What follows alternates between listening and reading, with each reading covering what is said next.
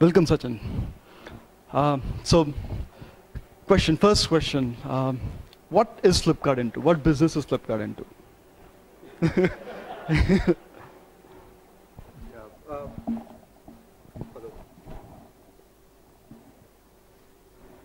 Hello. Yeah. So I think we are in a very simple business. We are in the business of making shopping easy for people. There are many ways to do it. We follow one way of going about doing that. And that's what we are. We are basically in the business of making shopping easy and delightful for people. So, what is the IP that Flipkart has built, over the last few years? So I think our unique point has been since the beginning, and I talked about it last 4 years back when I was here, and today as well, it remains the same, which is customer focus, our ability to understand customers' needs, our ability to execute, and serve those needs. I think that has been the focus and USP since we started. And we kind of are a little bit different from other companies at that time and today as well, from the point of view that we don't stop ourselves at a certain stage and say that this is where our boundary is, and beyond that we cannot do much. We kind of push the boundaries. We make sure we don't say that, okay, logistics ecosystem is bad in India, we'll just let it be and go along, and while we take that problem in our own hand and solve that. Similar with other things, whether it's data center hosting, warehouse management, whether it's technology talent, kind of technologies that are available in India. We don't really limit ourselves to constraints of the environment which push them a lot. So that has been the USP.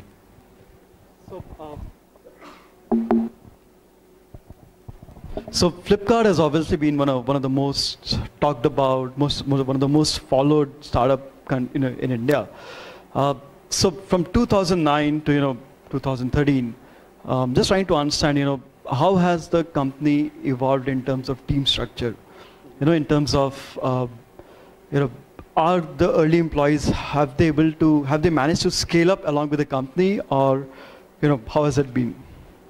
Yeah, I think we have restructured multiple times. Our growth has been crazy, from varying between somewhere between, I think, 4 to 5x CAGR over last 4 or 5 years.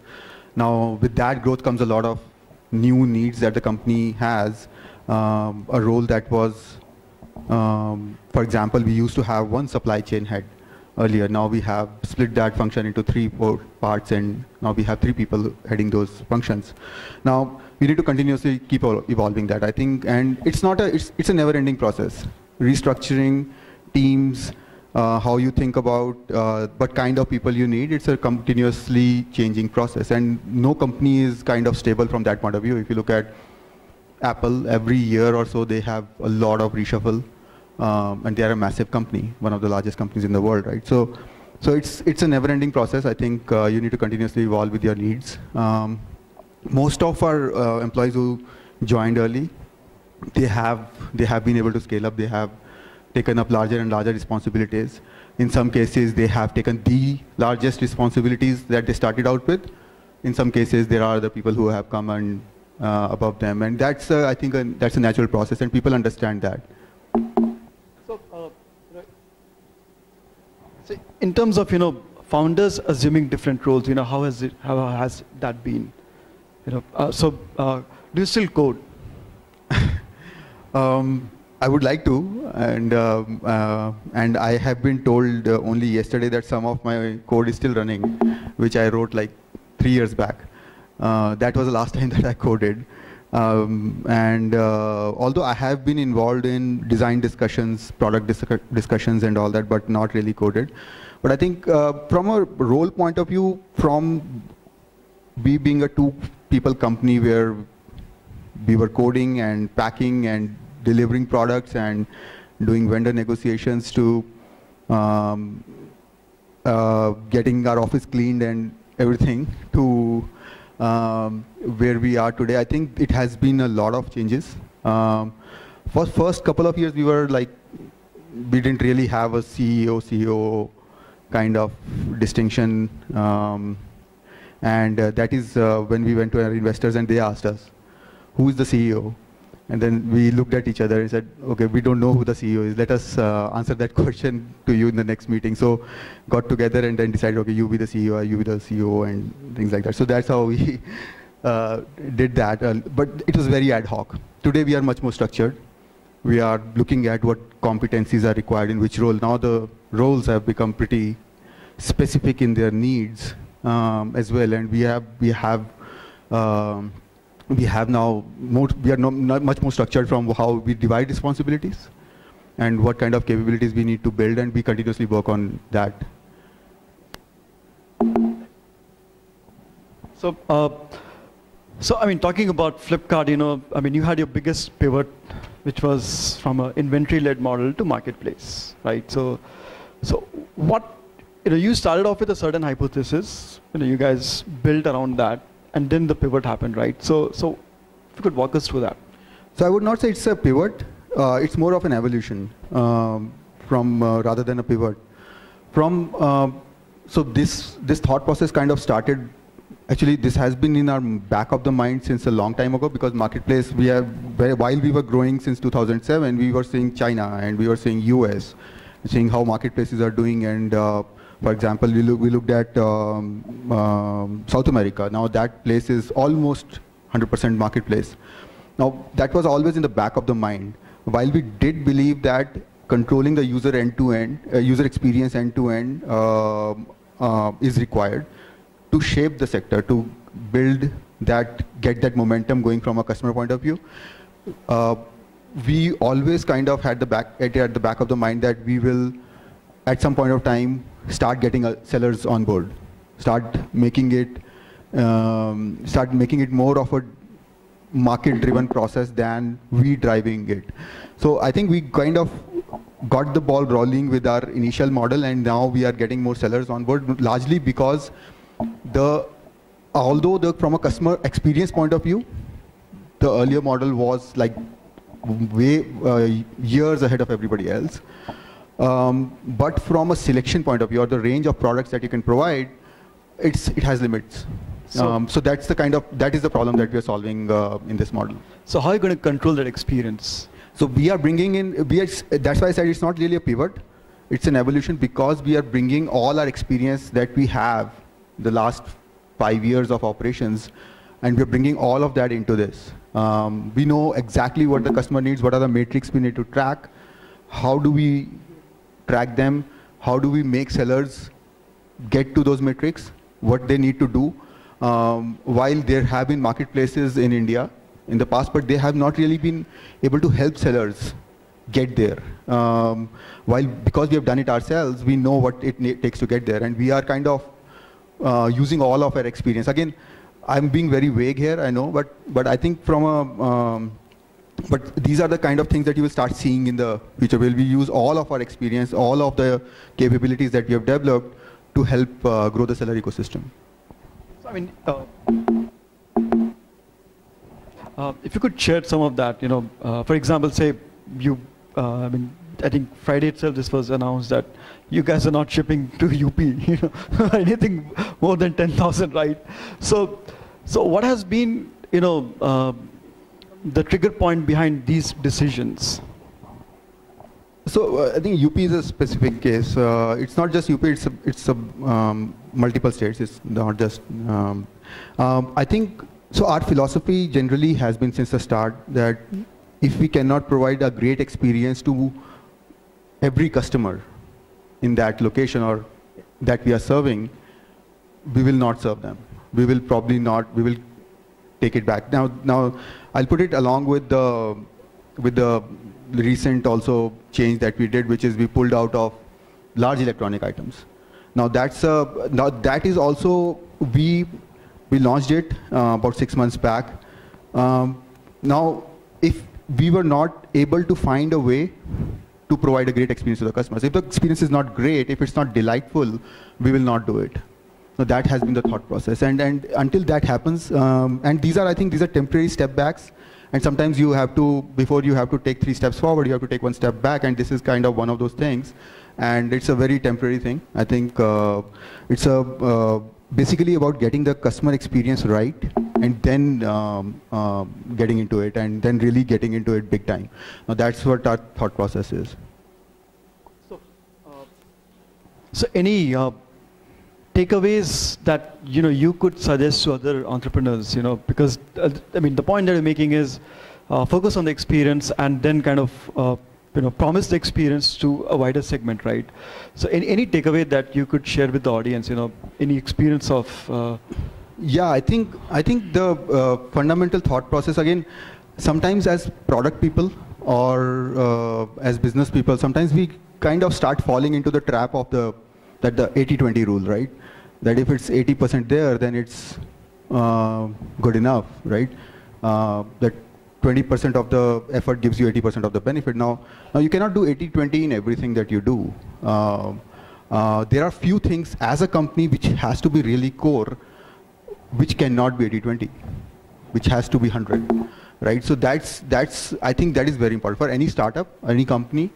That one thing has to be 100, and you cannot really compromise on that. And that for us is customer delight. If we cannot give a delightful experience to the customer, we'll not do it at all. Now that's our thought process. And I think that's if there's any learning from all of this that Flipkart is doing, but that's the learning, that some things cannot be 80-20. So talking about Flight, what really happened to Flight? It kind of changed the whole game, because I mean, at least from what I noticed was a lot of my friends were downloading, a lot of people like us were looking for something, for a good experience, right? So the sudden decision to shut it down, what was the, data point around digital music as a download versus CD? Yeah, I think, so one is that it didn't really happen. I mean, it didn't happen to the extent that we expected it to. If we got into it, and we would have stayed into it if there was a potential of a massive business in it, and that's what we are here for. We're not for creating small segments inside the business. So if it's not a big opportunity, we'll not go after it. That was the thought process, and it kind of got proven because of certain metrics that we saw that it's not going to be a large business. It's going to stay a very small niche business in India. And it's not, I'm not talking about, and the shutting down of Flight is not something that you can extrapolate and say that digital music will not happen in India. I think digital music will happen in India. It's paper download, digital music on Flipkart, that didn't happen, right? So that's that is basically what did not happen. So I'll show you a very telling metric, which was kind of staring right at us. So we sell music CDs and we sell MP3 downloads. Our music CD section gets 1/6 of the traffic of the MP3 download section, and the music CD revenue is 3 times that of MP3 downloads. So it's 18 times more conversion, 18 times more pull as compared to MP3 downloads. And that's basically a metric which is customers are just voting against this model. So essentially what you're saying is, so do you think Flight was ahead of its time, or do you think you needed, I mean, this is more of a startup, No, I think our philosophy has been fail fast. And if we would have thought that Flight was just ahead of its time and it just needs more time, we would have stayed in it. Kind of came to a conclusion that it won't happen, ever, kind of conclusion. I think that was the thought process behind that. We concluded basically that. So from what I could gather, essentially something like this could be a startup business plan, but not a Flipkart business plan, because you are looking for an ambition, which is probably too high. When you started Flipkart, obviously the e-commerce segment was not there, right? So that ambition was there, and you guys kind of did it, right? With Flight, maybe it's a startup business plan, maybe not a Flipkart business plan, because within a company you were probably looking for a bigger revenue stream from that. But that depends on how you look at a startup business plan. What is a startup business plan? A startup does not really need to, it's not built to remain small. Yeah. It has to become a big company at some point of time, and it has to attract investors. It has to probably go an IPO or get acquired or whatever has to happen with it, right? And for that, it needs to really become a big business. If from those parameters, I don't think this is a startup business plan also. From those parameters. What's your vision for Flipkart? Yeah, so I think as I said, right, our purpose is to make shopping delightful, and we believe this is something that's a never-ending process. There will always be room for improvement. There will always be people who would not be touched by us. There's massive market out there. India is a country of 1 billion+ population, and I think that's what the market size is for us. I think it's a 100-year purpose for us, going after that that purpose of making shopping delightful, making shopping easy for customers, not making it a painful or removing the pain that is there today in that. So I think that's the overall purpose. But from a vision point of view, I think we want to be one of the largest companies in India, and when we do that, we will also be one of the largest companies in the world. So that's our vision, that we want to be there. We are not in this to make a small profitable company. We believe that we can be one of the largest companies of the future coming out of India, and that's what we are doing. Easiest question. How do you think Amazon will survive in India?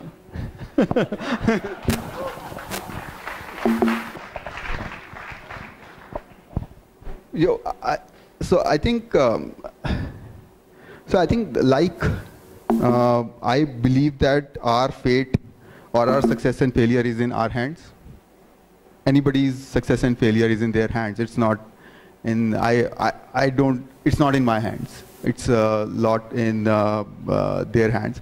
But so I think I can tell you from a Flipkart point of view, we kind of we have never looked at competition as kind of a competition as a way of making decisions from a day-to-day basis. Yes, we do factor in competition when we make strategy. Yes, I think from a strategic point of view, competition is very important. And as people who would have done MBAs or would know, it's taught in college as well that competition is largely, strategy is largely about competition. It's and I think from a strategy point of view, we have factored in most competition that we will get, and we believe that as long as Flipkart keeps setting or keeps setting the rules of the game in the e-commerce space, we will stay ahead. As long as we make sure that everybody else has to do what we are doing, not the other way around, we are going to stay ahead, and that's what our focus is. So, what are the key things that you guys are developing over the next few years? I mean, if you could share some of them, if you could. Okay. So I think focus areas for the next 1 year or so are, again, we have talked about this multiple times, and it's obvious from the way we are. I mean, you just go to the website and you can see that is our fashion categories are pretty big focus areas for us. We want to win that category this year. And marketplace is a big focus area for us. We believe it's in very early stage. Sellers need a lot of help. Seller ecosystem, although has been there for last 10 years, but it's not really there from a customer expectation point of view. So a lot of work is going to happen on that area as well. So I think largely that's the focus area for next 1 year or so for us. So you guys have raised multiple rounds, right? So given that 80% of crowd here is early stage, what would you advise them to watch out for some of the big stuff when you're raising money? Yeah, I think again, no, it's nice to say that, but I'm going to say, but it's difficult to follow. Is that get partners which align with your thought process. Now, when you have money coming your way and saying no to that will become very, very difficult at that point of time because of this thing. But it's very important in the long term. In the short term, it may seem that it's a small thing and things will get sorted out. But in the long term, and if you're building business for the long term, it will matter a lot. Getting partners, don't think of them as just money. They are your partners. And in the long term, their thought process or their motivations or their pulls and pushes will impact your business as well. So it's important to get the right partners. I think we have been very, very lucky from that point of view. We've got the right partners who were very aligned from the very beginning with what we were doing. From a strategy point of view, there was never a misalignment. So I think strategic alignment with the investor is very important. They should have similar motivations or similar thoughts about your business as you have. I think that's very important. If you're not building for the long term, then I think it's okay. It probably won't matter much. So, so if you guys started in 2008, right? 2007, yeah. So if you had to change, let's say, very hypothetical question, but you have pushed the envelope for a lot of things, right? So if you had to change some of the decisions, some of the strategy, which you have taken in the past, what would it be? Massive number of things. I think a lot of things we would have done differently had we been smarter.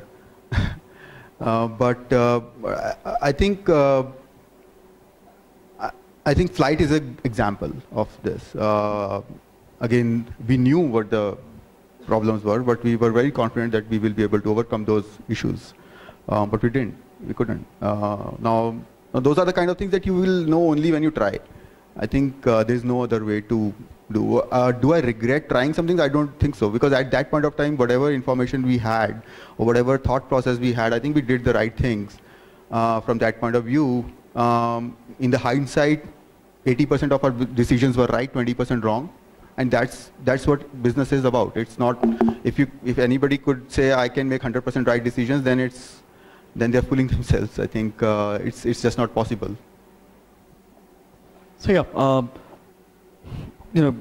you guys are basically, Flipkart has been kind of setting standards in terms of delivery, logistics, but a lot of that has also become a commodity business, right?